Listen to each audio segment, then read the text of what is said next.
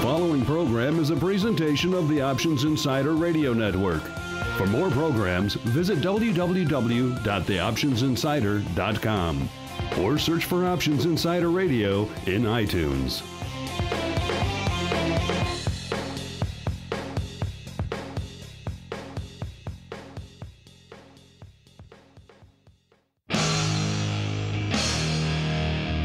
And now, it's time for the show that breaks down the options market.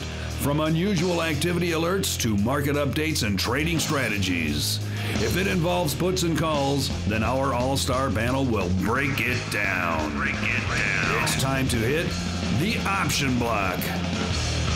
With your host, Mark Longo from theoptionsinsider.com and co-hosts Mike Tusaw from KnowYourOptionsInc.com and Mark Sebastian from OptionPit.com. The Option Block is brought to you by Options Express. Don't spend time worrying about your broker. At Options Express, security, stability, and account protection are the most important responsibilities to our customers. Secure account access, enhanced financial protection, entrusted with over $7 billion in customer assets, established financial stability. Options Express lets you trade with confidence. Stocks, options, and futures, all in one account. Trade with a specialist. Visit optionsexpress.com/OXradio to open your free account. Options Express is a member of FINRA, SIPC, and NFA.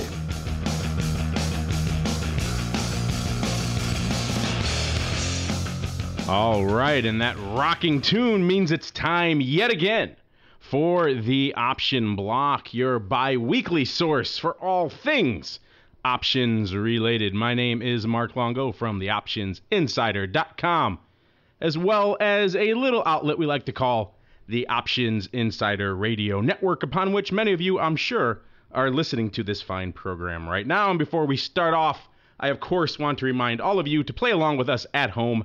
Visit theoptionsinsider.com. You can find all of the topics we're going to discuss on the show today, including the unusual activity alerts, the news from the options market, and, of course, all of the archived episodes of this fine, fine program.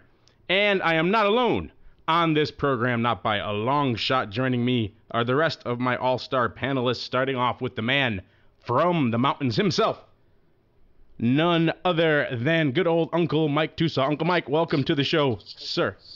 Always happy to be here. Now, what am I going to do what are you going to do if I ever move to Colorado? Then do I become the man from the Plain States?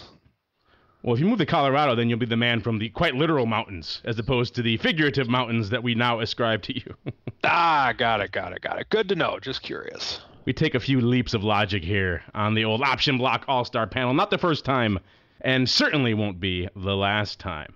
Also joining us, beaming in from the great state of Maine, digging out from under, 10, 20 feet of snow, none other than Andrew Giovinazzi from OptionPit.com. Andrew, I'm surprised your internet is working under such an avalanche of snow. That's why they put the cables under the ground now. The one cable we have in Maine is underground, I think. They use some old miners. We are buried. And it's raining. We have snowy rain right now, killing all the snow on the coast. Well, there you go. You had your one day to go play in the snow before it all got washed away. We did. We did. I actually was skiing down to the middle of my town on cross-country skis. Just do, nothing better to do. There's like 6 inches of snow on the ground. They couldn't plow it fast enough. They tend to frown on you doing that here on Wacker Drive in downtown Chicago. I don't know why. I think that's a perfectly reasonable way to get around town, but c'est la vie, they tend to take a dim view of that. What do we have? We have one stoplight downtown. I need to come see this literal one-horse town that you live in one of these days. It is a one-horse town. All right. And last but certainly not least, the man wearing the jaunty cap. He's none other than Alex Jacobson, the Vice President of Education, although we know him as the Viceroy over there at Options Express. Alex, welcome back to the program, sir. Yeah, good to be here. A lot of news today. It's going to be a busy day. Should be a good one. And you, the listeners, many of you have written in to tell us you want more interviews, you want more interviews, you want more interviews. Well, we've heard you, and we're going to accommodate you right now because we're going to kick things off a little bit differently today. Instead of diving right into the trading block, we're going to roll right into the interview block. The interview block.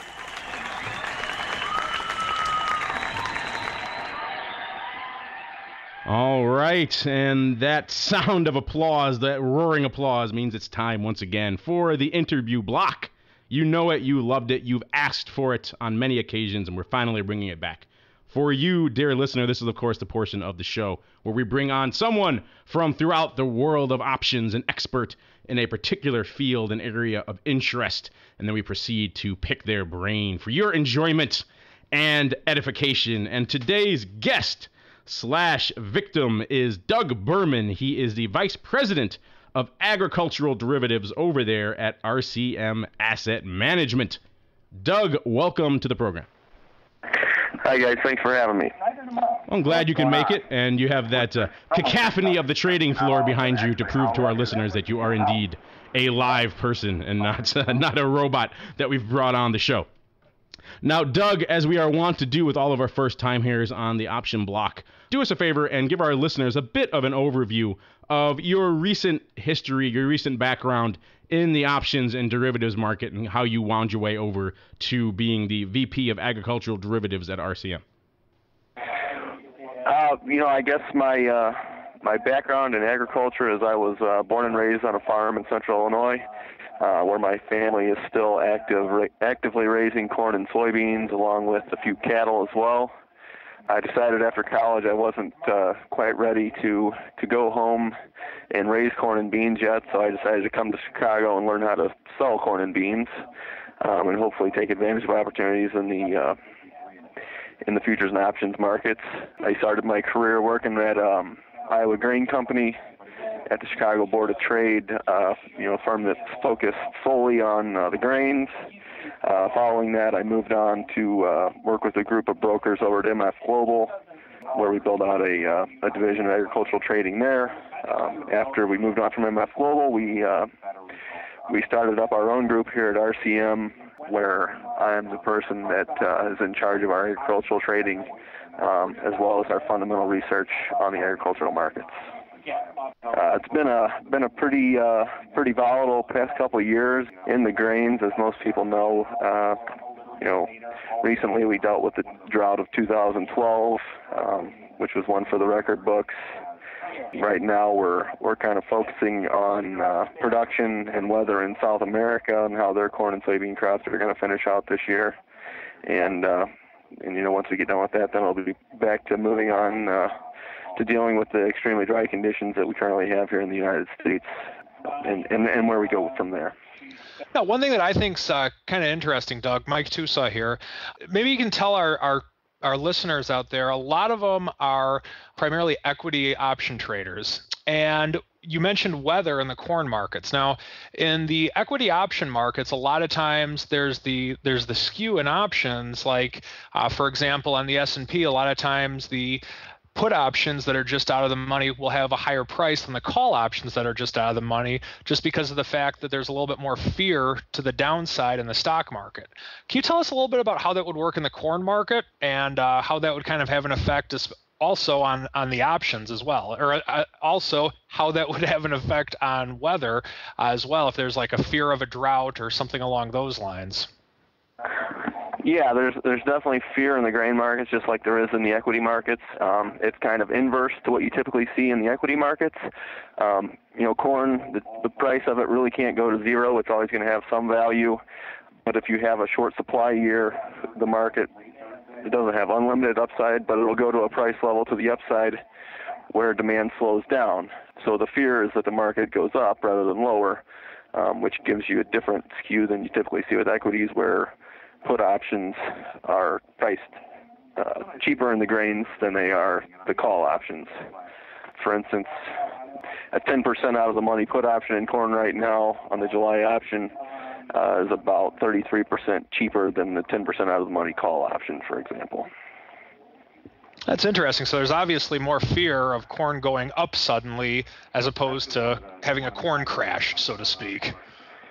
Yes, definitely. And when you consider the weather swings that we have seen the past few years, that fear is greater than, as great as it's ever been, really.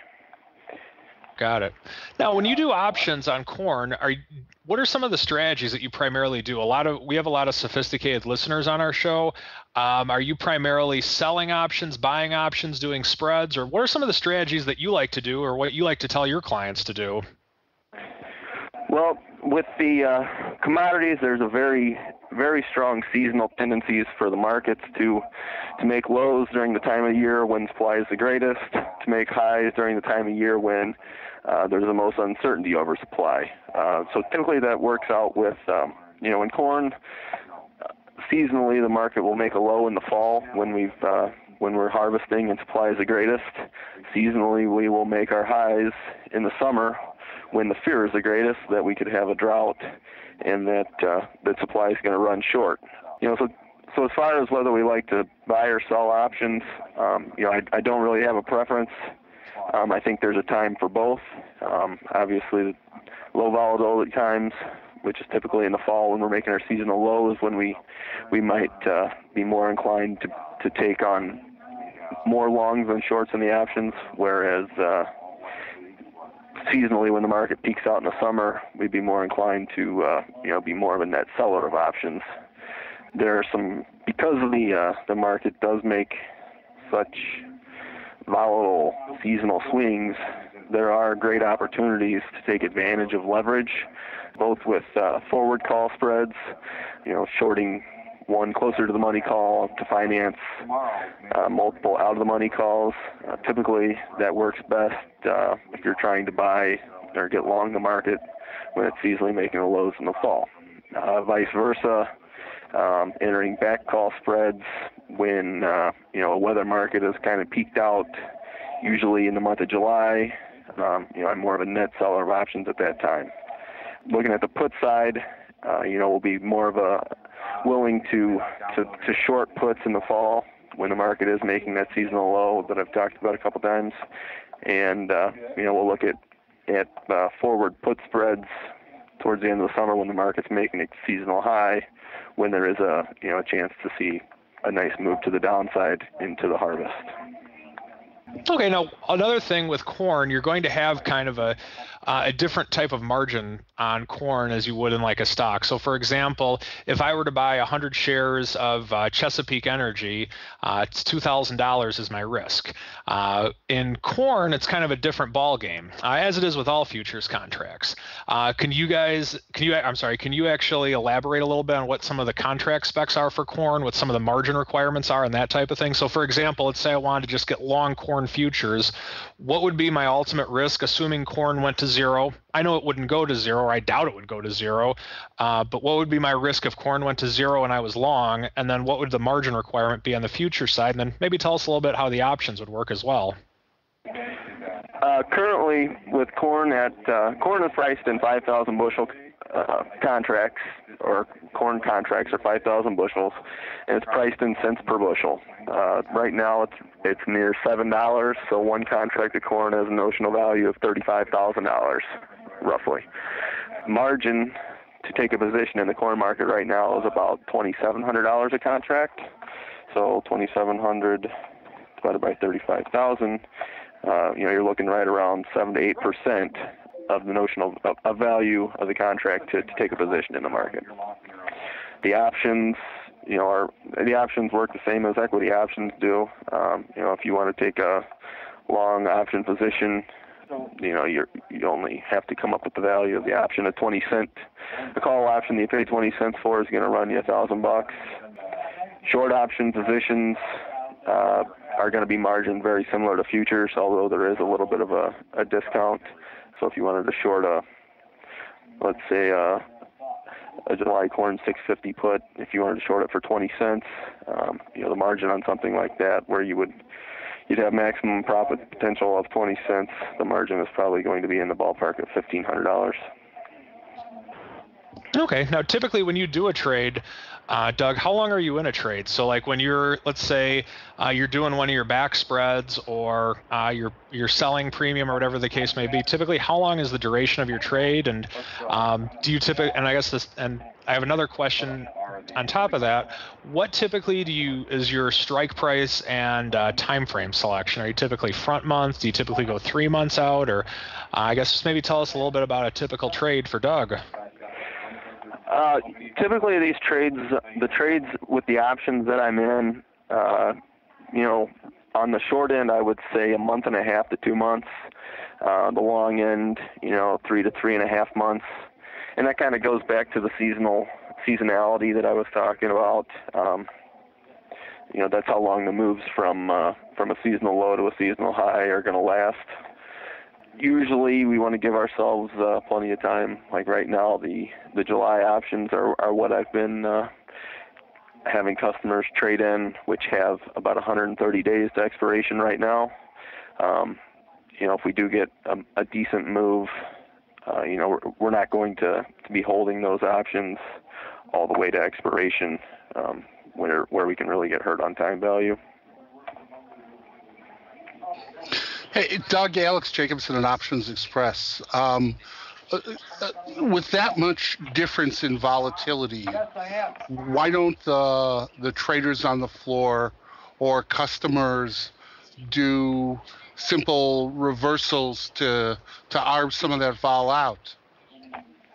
They do. They do. And, that is something that, towards the end of a big bull run when the calls are really, really out of line with the skew. I mean, right now, the skew that I mentioned earlier is actually quite low compared to typically what it'll be, or later on this summer if we do get into some type of weather market.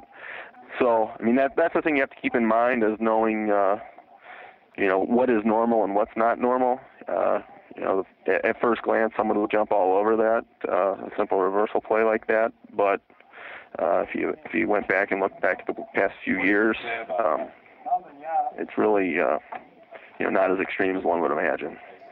Doug, what size can you trade in the options without impacting the market?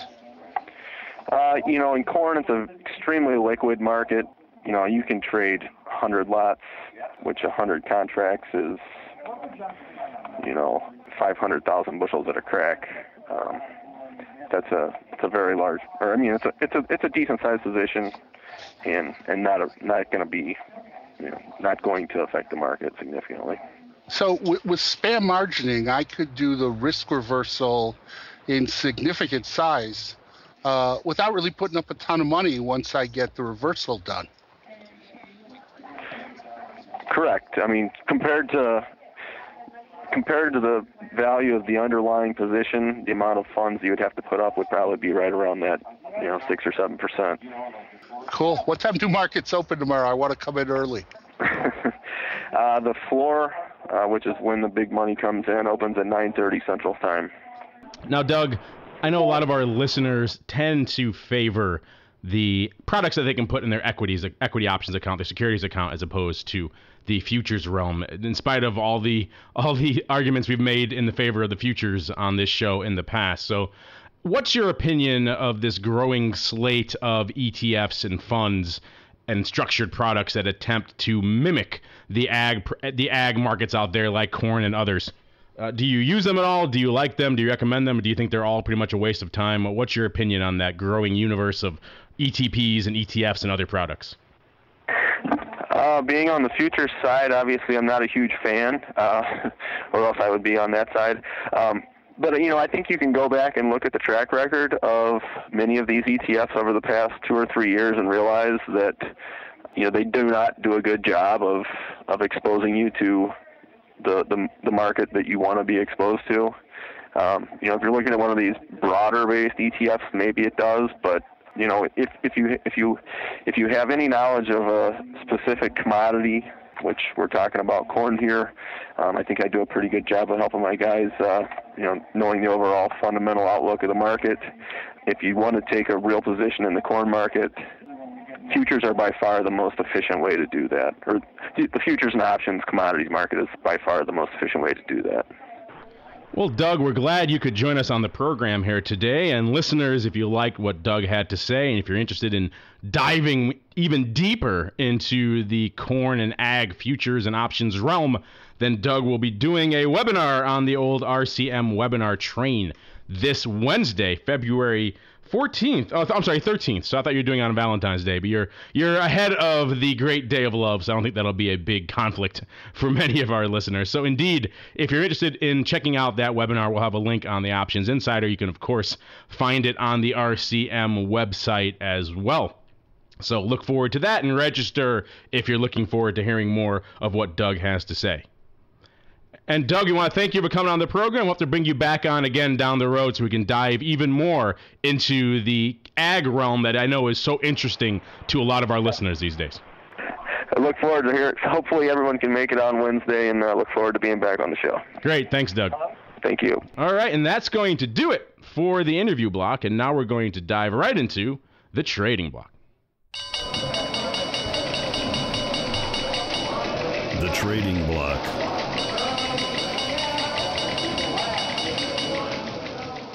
All right, and welcome to the trading block. This is, of course, where we peer into the action that occurred on the street today, and it was a bit of a meandering day overall from a broad market perspective. Most of the major indices closing down fractionally on the day. No real significant movers there. We were a little bit up towards the earlier part of the session. We since gave that up towards the end of the day. Not an unusual performance compared to what we've seen of late, and of course the VIX cash giving up a little bit as well, down about fractionally on the day as well. Not really much to say there either. VIX cash hovering right around the 13 handle still. I think one of the interesting narratives we've seen so far, we are still deep in earnings season, and one of the interesting things we talked about on a recent show about how earnings have been coming out better than anticipated, and a lot of these names post-earnings have been faring a lot better than I think a lot of people anticipated. You know, we saw CBOE rallying strong after their earnings. Activision, talked about them last week. They're hitting new 52-week highs, seems like every day post-earnings. Microsoft rallying hard on the strength, apparently, of Surface. Even though Windows 8, I started using it this past week.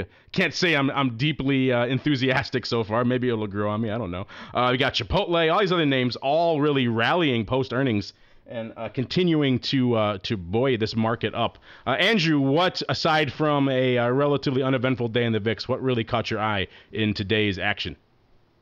Mostly that the VIX couldn't rally. You know, we had the weekend effect. The VIX opened up a little bit and then spent most of the day kind of just trying to go back down. So I'm trying to figure out how they're pricing, options, index options right now. The skew in general is pretty steep. We have pretty low at-the-money vol, and it's just kind of setting up like a market that wants to keep rallying. So, I mean, as far as that kind of stuff goes, besides, of course, Zynga, which is taken off to the races. Yes, I forgot to mention your pick of the year here.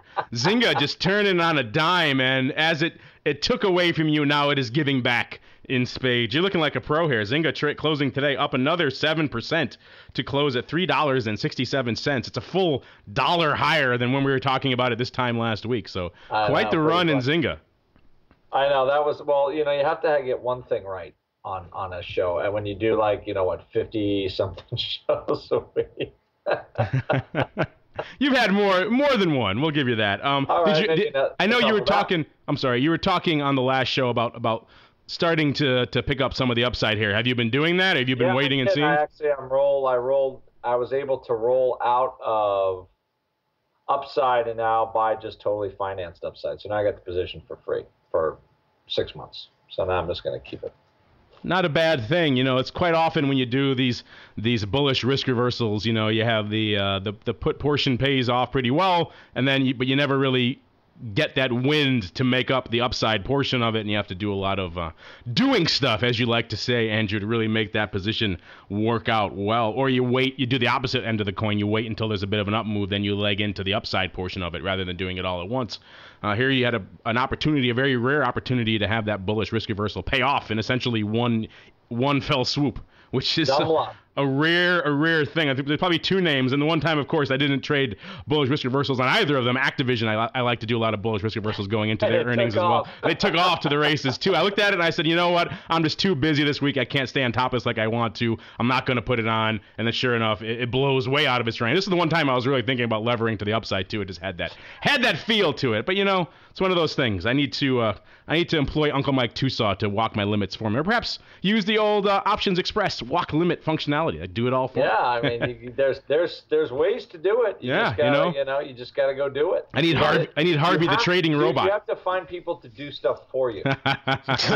There you Either go. breathing or electronically.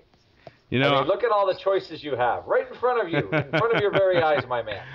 I'm getting too big to push the button on the mouse myself. I need others to do that for me. Just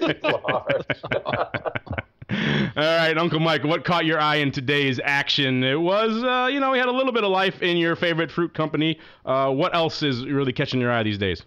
Hey, we had a little bit of a life in Apple. That's true. The other thing that I noticed today is Google.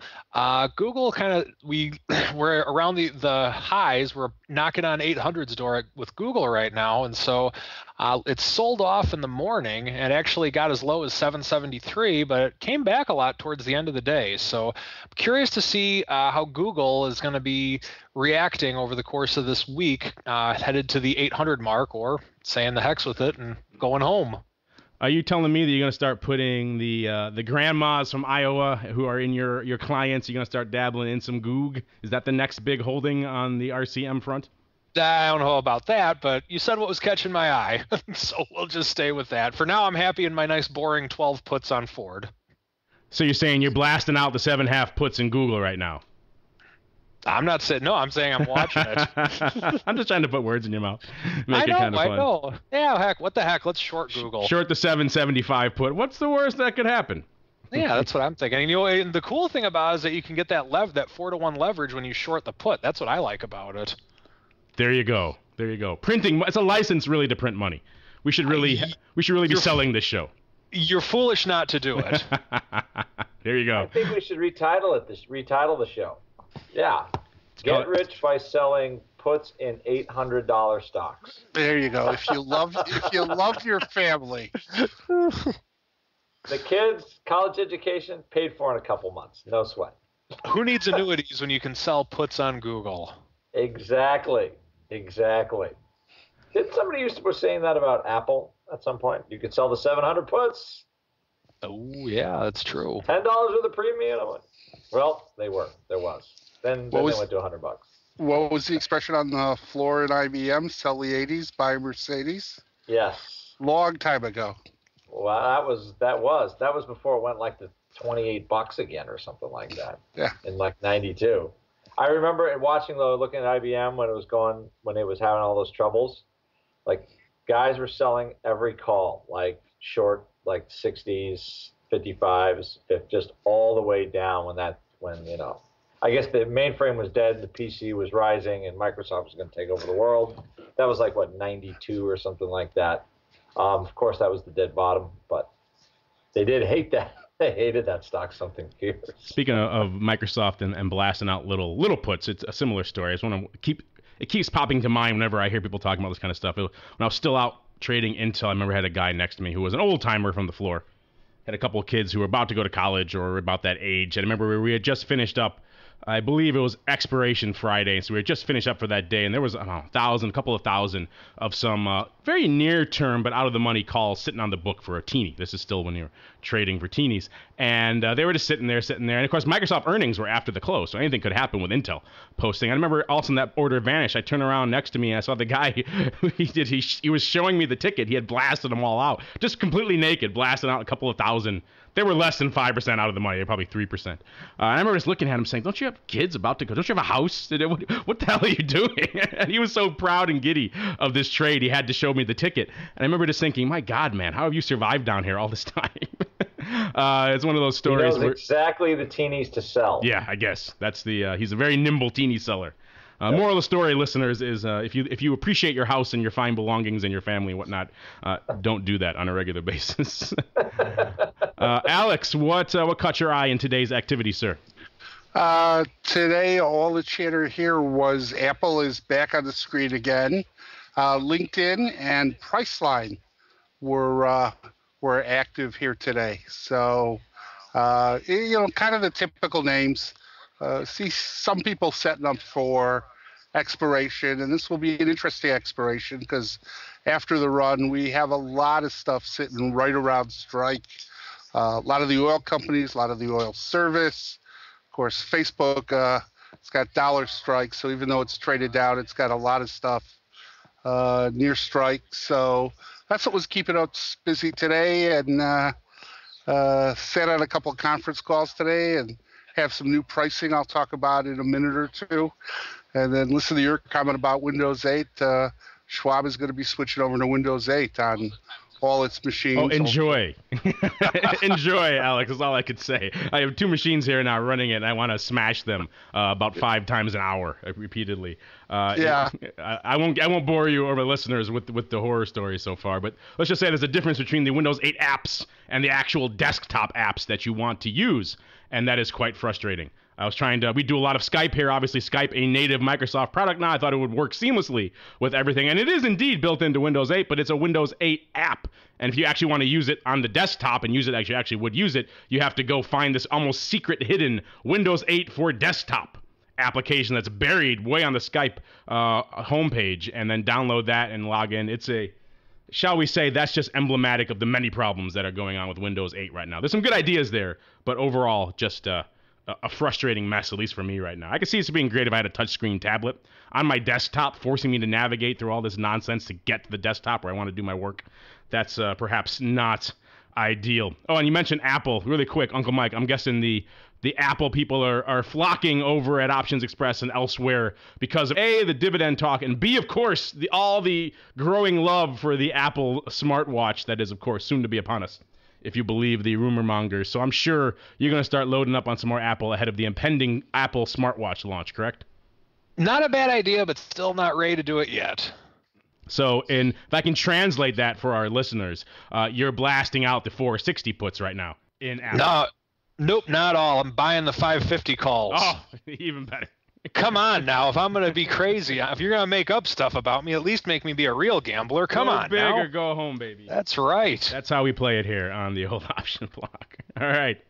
And that's going to do it for the trading block. A very silly trading block today, but a fun one nonetheless. And speaking of silly, it's now time to don our fedoras and our trench coat, because it is time, once again, to journey to the dark side of the odd block.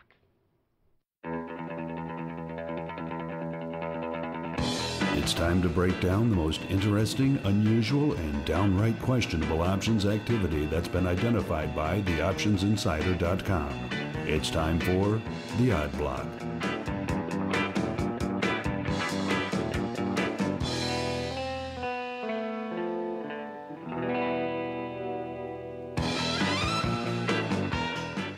All right, and that funky tune means it's time once again for the Odd Block. This is, of course, the portion of the program where Andrew and I throw caution to the wind and venture deep into the heart of the seedy side of the options business. And today we're going to kick things off here on the Odd Block with a name that we haven't talked about that many times in the Odd Block. It's kind of a perennial standout. We don't really highlight it too often on the unusual activity tip. It is, of course, Bank of America, ticker symbol BAC, closing today up about 1% on the day to $11.86. This is the name that puts up some numbers of late, put up about an average of 400,000 of late. Of course, that's a little bit inflated today, doing nearly 300,000 on the day. But there were a couple of trades out here that caught our eye.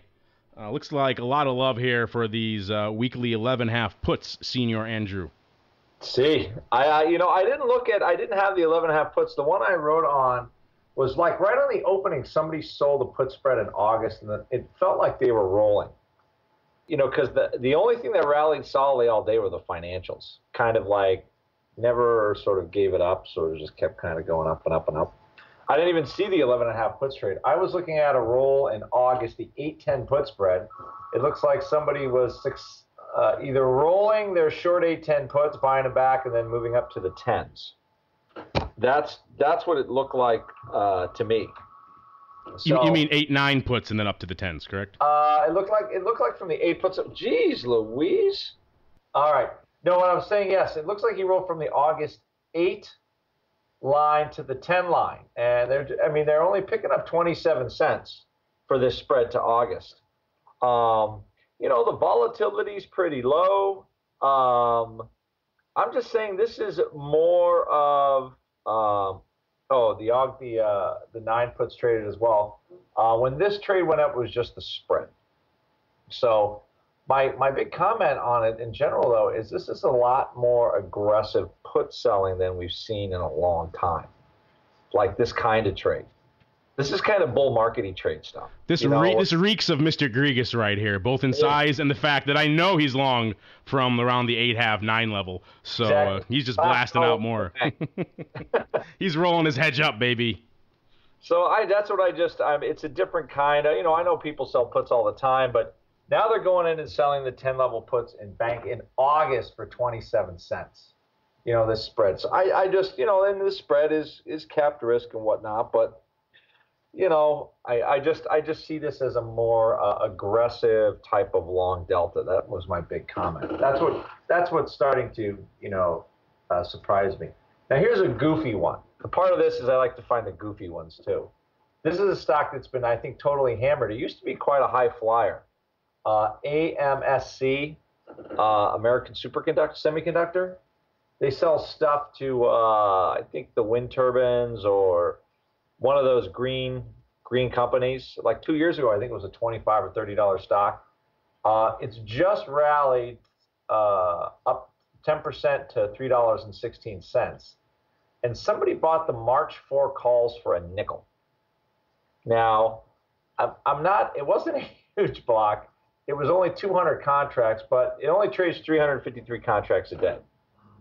I'm looking at a sell of some bank puts. Now somebody's buying, which I would say is, worthless calls for a nickel. Even though they're not a lot, it's still significant for a name that really hasn't done much. Now, granted, the stock is starting to move a little bit. And there was zero open interest prior to this purchase. So, that almost qualifies as like Tucson buying the 600s in Apple, I think. That's pretty aggressive. Looks like someone was a little scared. 550s, come on. Looks like someone was a little scared today of earnings. Of course, they had earnings after the bell today, and looks like they closed at $3.13. They're off a wee bit in the after hours, trading about a dime south. So no big move there. It looks like someone was a little bit nervous as well because they closed out about 1,000, 1,200 of the Feb 3s that they were short for about looks like about a quarter. Yeah, so that's aggressive. 33. I mean, I guess people are looking at some of these like Netflix and going, "Oh my God," there's almost no short interest left in AMSC because everybody's already made so much money they don't care anymore. Yeah, hopefully that guy's short from like $3 and he's just closing it out for a quarter. He doesn't care anymore. Exactly. So I found like it's just real, kind of waste of money paper. We know like we like to have those every once in a while. This is one of my favorite stocks. I own this stock personally. Walgreens. Somebody just bought 14,741 calls for $1.04 in March. Vol is super cheap, and I think you could blink, and the guy's probably going to make money on those. That's almost good enough to just follow along type of trade.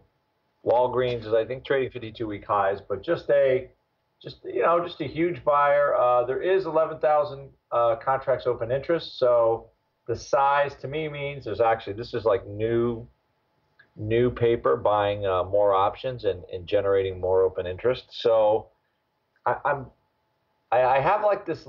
I'm not ready to be go bullish, but I'm telling you, some of this paper is a little more interesting. Plus, the vol's so cheap. Buying options is starting to make a little more sense if you want to get bullish in some of these names.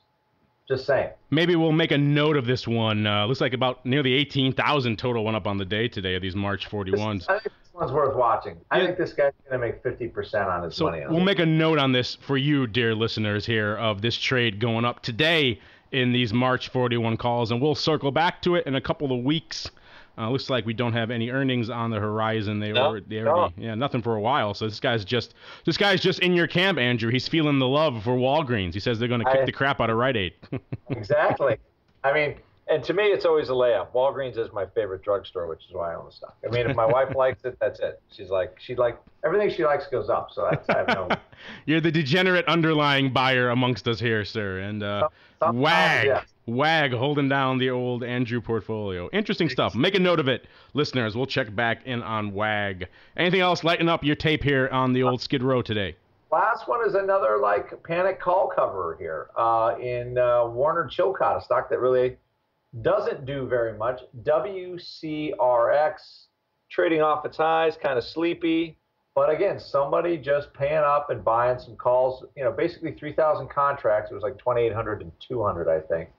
Buying the Feb 15 calls for 15 cents. Just like, they posted a 15 cent bid, got filled, left it up there. They traded 10 cents after that. Just a big block of calls for calls expiring here in a couple of days.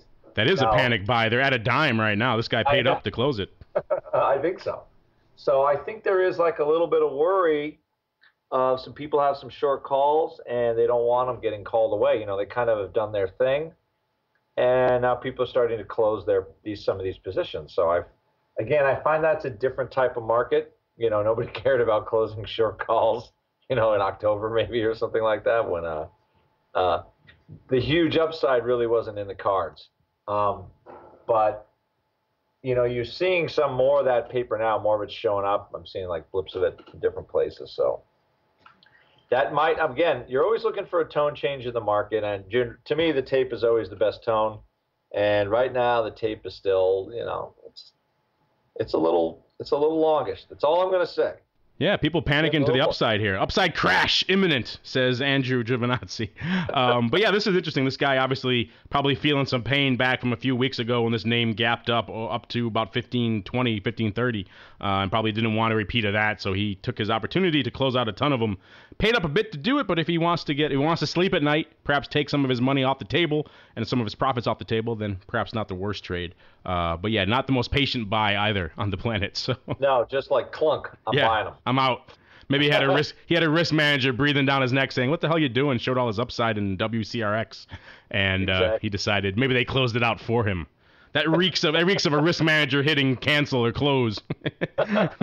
One of those types of trades. You are out. All right, thank you for that, Mr. Andrew. And now we shall take off our fedoras until next we are called upon, and we shall instead roll right on into the Express Block. The Express Block, brought to you by Options Express. Options Express lets you trade where and when you want for every level of trading. From advanced charting, free daily trading ideas, and free educational resources, Options Express is the online broker for all traders. Best of all, Options Express allows you to trade stocks, options, and futures all in a single account on powerful yet easy-to-use trading platforms, including mobile devices. Visit optionsexpress.com/OXradio for your free account. Options Express is a member of FINRA, SIPC, and NFA.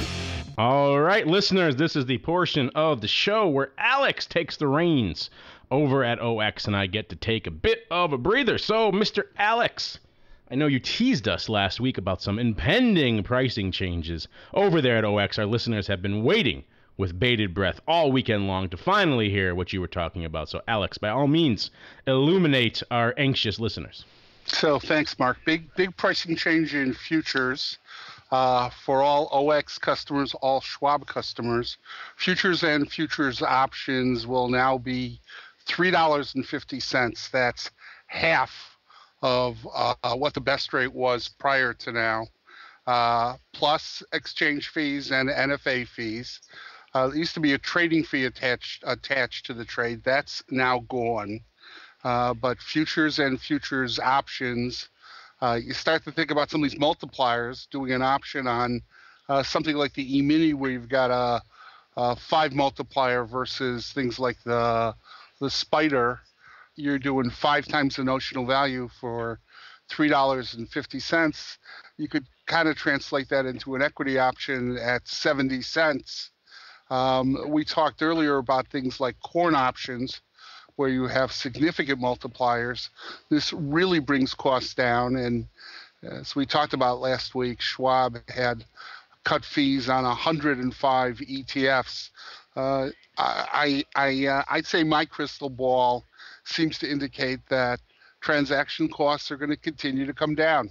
The competition in the industry is great for the customer, and we're seeing lower transaction costs, and we're seeing them in a relatively modest volatility, still not great volume environment, but it appears that the trend is to make things less expensive. The one of the calls I was sitting on today, and I sat on a lot of calls today, but one of the calls I was sitting on today talked about how since Schwab cut the transactions costs on the ETFs, they have quickly run to over 10 billion in notional ETFs on their books. And I know to a lot of our clientele, a lot of our listeners are not ETF traders.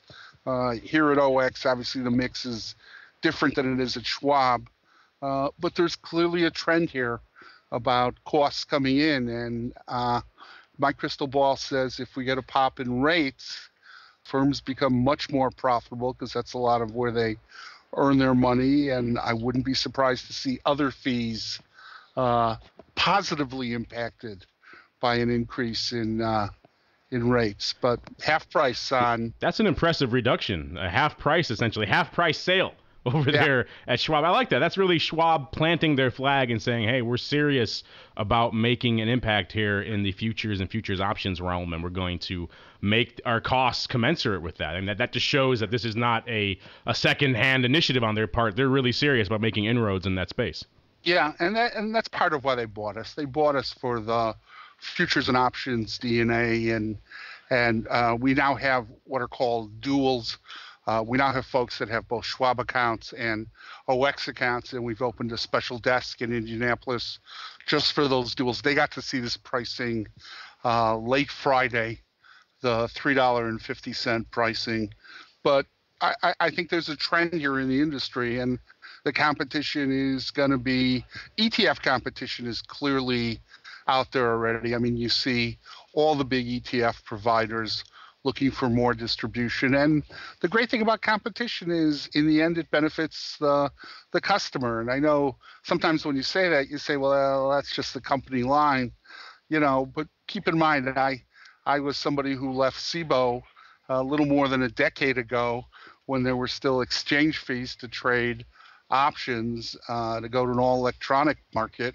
And quickly, options got a lot cheaper and volume quadrupled.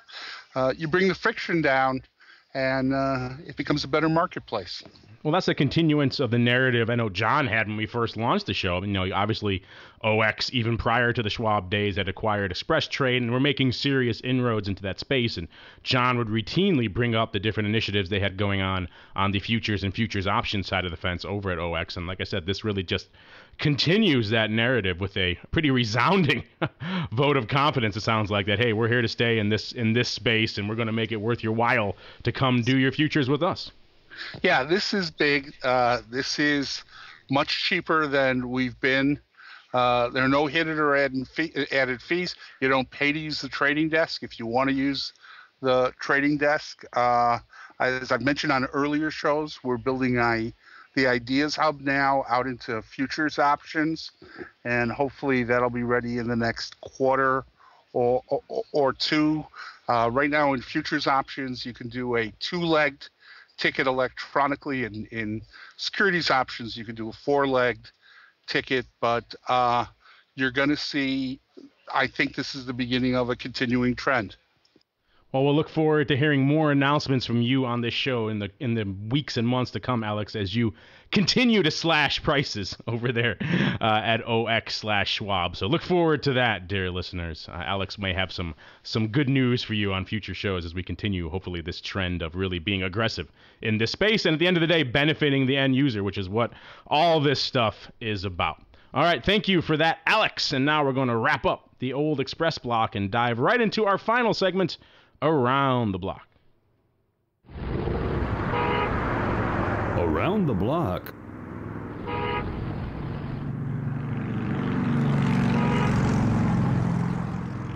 All right, and those car horns mean that it is time for our final segment, indeed, the Around the Block segment. And as we hit on at the top of the show, we're still in the heart of earnings season. We've moved past some of the big names, but there still are a few lurking on the horizon, as we touched on last week's episode. Cover your ears, Uncle Mike. Good old Cisco coming out in a couple of days on the 13th, which is a Wednesday. Of course, you may be already too busy attending that webinar to pay attention to Cisco earnings. But if you're not, then, or perhaps you can do two things at the same time. Live Person is another one that's coming out. We talked also about NVIDIA. They are also on the 13th. 13th, a busy day for earnings. You guys, Andrew, you've been on the show more recently. In the earliest days of the option block, we had a name that we like to talk about a lot on the show. It was Radian, ticker symbol RDN. This thing was all over the map. It was trading $10. It was trading $2. It was an odd block favorite, a staple. I used to talk about it all the time. Mark and I used to have a ball blasting out upside when some of these things were just getting way out of control. That name has been down in the 2.5 range of late. Now it's trading today. It closed at $6.51, and it's got earnings in the after hours hovering around that level. This is a really crazy name to watch if you're an option trader looking for some vol. RDN certainly does not disappoint. Just look at the chart of this thing over the past 6 months. Didn't some guy sell some calls in this one? Yeah. It was like a couple of years ago. Yeah. Bought a bunch? Yeah. Mark and I, it was so ridiculous. I think at the time there were the 9 or 10 calls, and people were paying up for such a premium for these things that after the show, after we talked about it, Mark and I both raced out to sell them because it was just the most ridiculously aggressive. It was like we were talking about today, paying up, but they weren't closing. They were just open, nakedly buying. It might have even been the 11 calls. It was some ridiculously high upside, out of the money type thing that was just absurd. And it was one of those things that as an option trader, you really can't resist. There's so many ways you can spread it off and do other things against it that it made no sense, and therefore was a fantastic trade to take the other side of. RDN coming out today. Looks like they're unched on the earnings tonight. Someone picking up 2,000 of the Feb 7s, maybe a panic close there as well. 7,000 open on that strike. So this name, 2,000 of the March 7. So yeah, people may be panicking to close out upside here as well. Continuing our narrative from today. But this is the fun one. I'm not sure if you had a chance to watch it, Andrew, but Radian Group. I actually look because it was $2 and it's kind of been poking around. Isn't this like the same business like MTG, and they provide some they're an insurance on financial products? Yeah, they call themselves a credit enhancement company for mortgage insurance, residential mortgage insurance, and that side of thing. They're kind of all over the map, hence their stock price. Right, and this probably was a $90 stock in 2007 as well. Oh, I'm sure. Yeah, pre AIG, this thing was probably like AOL 1999 levels. Yeah, but it's had quite the downtrend. Yeah, it was trading in the $2 range as recently as June of last year, has since been trending upwards. But it was even trading in the 3 handle not that long ago, September, October range. So this thing has just been on a tear. And fun one to watch if you're looking for some vol. They're out today. So you may have missed your chance. Hopefully you're not one of the people panicking and buying that upside. And then, of course, also on the 13th, another name we like to watch here, particularly when John was back on the show, he and I loved selling downside here, was Tesla. This name just lighting up the tape since the Model S got picked up. We talked about it on the last show. Alex said he has several of them in his garage for his driving enjoyment, and said this is a fantastic car. But yeah, a lot of interesting stuff going on here. And Tesla, they're coming out on the 13th after the close as well. So a lot of names to keep an eye on. Aside from those names, Mr. Tusa, what are you watching for the next few sessions into the end of the week? Google 800, Apple 500, S&P 1550, Dow 14,000. We got a lot of key numbers going on, folks, and I am staring at every one of them. So what happens with Google hits 800? What's the Mike Tusa next step? Are you going to start legging into some bullish risk reversals here? Are you going to what's the next step? Well, I got a plan, and you know what step 1 of the plan is? Get a plan. There we go. That's a good plan, sir. So you're just watching it for just for fun right now, but someday you may do something with that level. Oh, for fun, yeah. At this point, it's still fun, but perhaps it might get really fun pretty soon. Okay. Thank you for that, Uncle Mike. And Mr. Andrew, what are you watching for the rest of this week, sir? I am watching basically, actually, it's kind of the same stuff he is. Just looking at, I think we're probably about ready to hit the low in VIX. Probably don't see it going down below 12. So a lot of fun out of the short vol, which is paid the bills the last year, is probably going to be over. But I think on the flip side, you might actually be able to make money like buying calls and doing ratio call spreads and stuff like that. And actually might be worth having some upside leverage if, the public really isn't in the market yet, and they probably won't be until we're trading 15,000. So you're going to want to be ready for that to at least let watch stocks start to move again. So we're seeing some of it with some of these, kind of crazy like LinkedIn, Netflix, and all these just insane short covering rallies. So maybe, we'll start seeing some again. So I think the surprise is going to be kind of in like the name equities kind of jumping up in ways that they really just haven't been doing over the last few years. And that's mostly because there's just going to be cash going in. I mean, we really haven't seen like the high cash with the HFT and everybody kind of jumping in at once. Only really on the indexes and stuff like that. We haven't really seen a lot of equity pile on in a really long time. So, I'm just kind of, looking and waiting for those things to happen. But we're starting to see it in a couple places. All right. And Alex, what are you watching for the rest of this week, sir? I'm in line with Mike and Andrew. I think the public is going to start coming in at some of these levels. And, we joke about 800 on Google, but this kind of environment, I think we could generally see some panic buying. The great thing about being owned by Schwab is we now have this vast database of what customers did, and they were clearly out in December.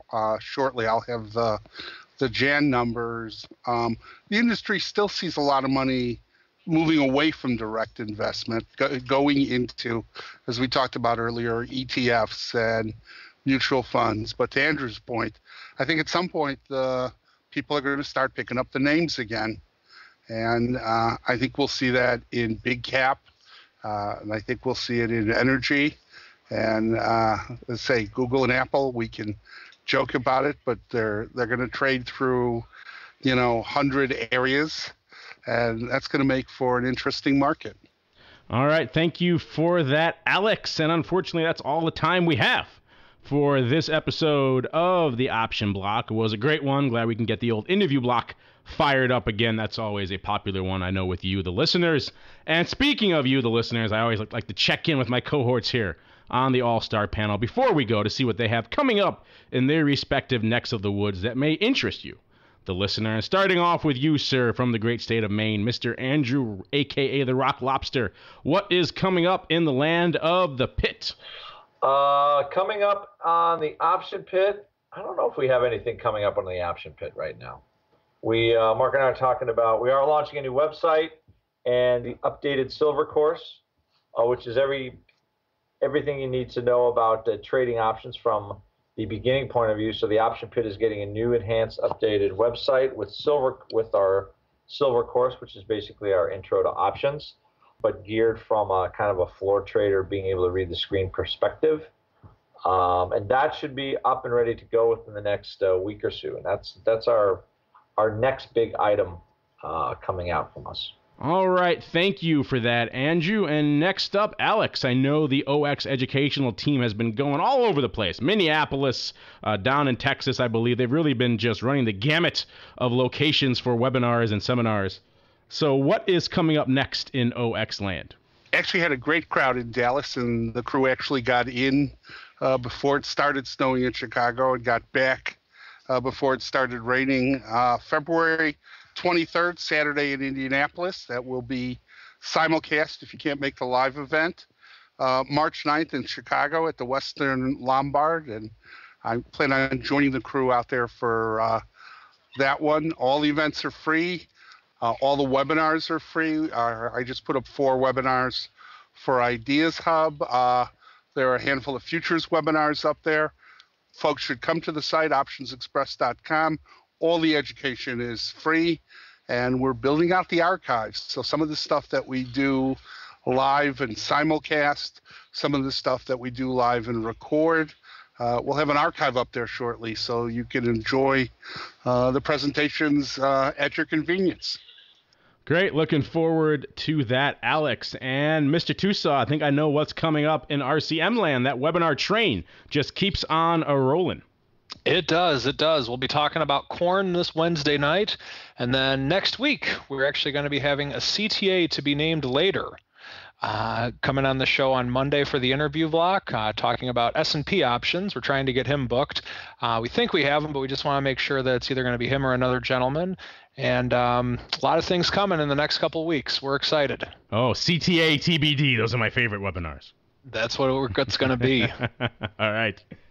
Thank you for that, Uncle Mike. And, of course, And of course, as always, we'd like to recommend to you, after you're done listening to this fine program, to head on over to theoptionsinsider.com. You can find out more about all the topics we discussed on the show today, the trading, the unusual activity, the breaking news, etc., etc. Of course, you can also find archived episodes of this and every other program on the Options Insider Radio Network.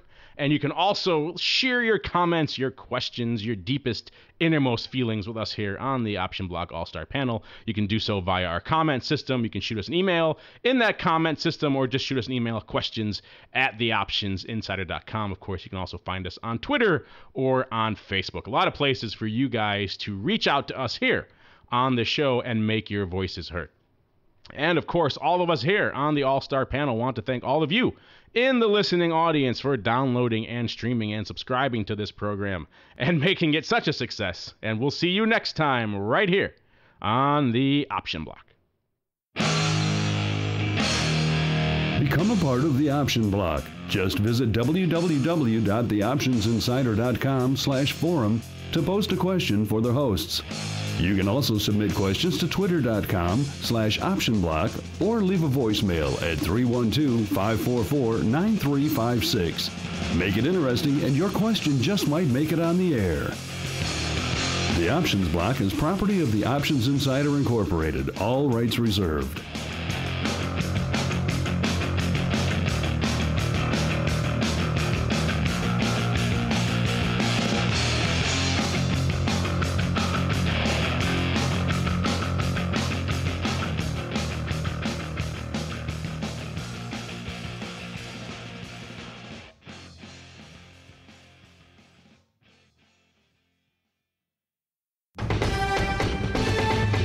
The preceding program was a presentation of the Options Insider Radio Network.